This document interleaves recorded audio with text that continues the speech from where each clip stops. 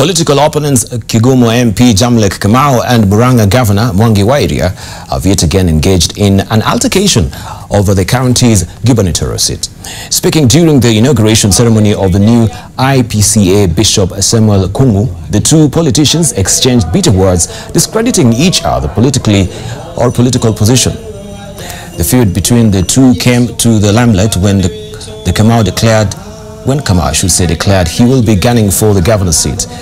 He has also been on record saying that the Mwangi-led county government is a total failure to Murang'a citizens.